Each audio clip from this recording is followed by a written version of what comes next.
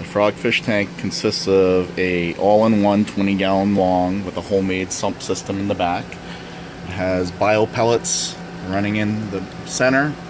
It has a nitrate absorption pad and some biomedia in the first chamber, and an auto top off and a heater and a return pump in the third chamber. It has a cyclone skimmer that needs to be replaced or cleaned actually when you see it dirty. So you just take the cup off,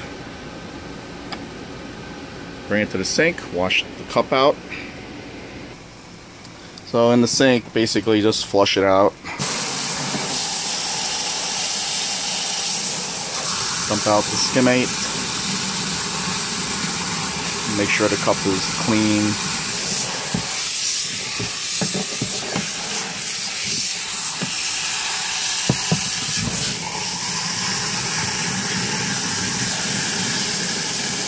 Just wipe it out with a sponge. The cleaner it is, the more efficient the skimmer works.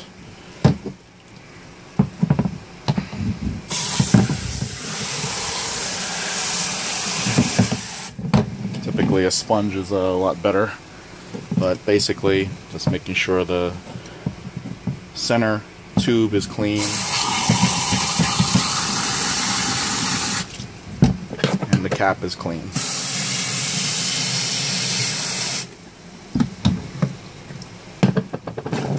And just return this to the tank. So once in the back to the tank, just place it back on top and you're all set. And then the only other thing is making sure the overflow is clear. What you can do is just use the toothbrush that I have sitting on the side over here and just kind of like brush off any material there that's blocking it.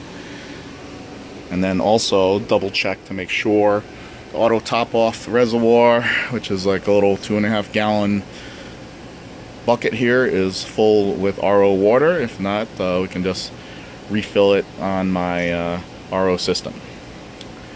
And other than that, pretty much good to go. And clean the glass with the little MagFloat of any algae.